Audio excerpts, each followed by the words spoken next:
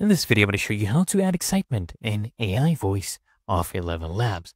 So I'm going to come over here to voices, and I'll actually use my own voice because I have it cloned right here. Click on use, or you can choose one of these other voices, but it's the same process. So let me show you how this one sounds, and let me show you the settings first. I used the 11 multilingual V2 model. It's a high quality, and it gives you emotionally rich, results, of course. And stability, I love to keep it about 50%, similarity 80%. So these are my settings. And even though I will generate this, you'll see it will still sound a little bit monotone. Okay, look at this.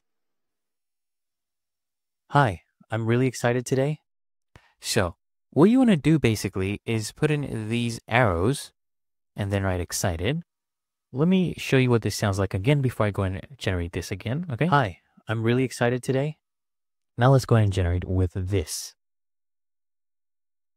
Hi, I'm really excited today. See, it sounds much better, and it did not read this out loud because this is used to put in emotions. And it's really that easy and simple. You can go ahead and put something else as well, sad, and you can go ahead and run it again.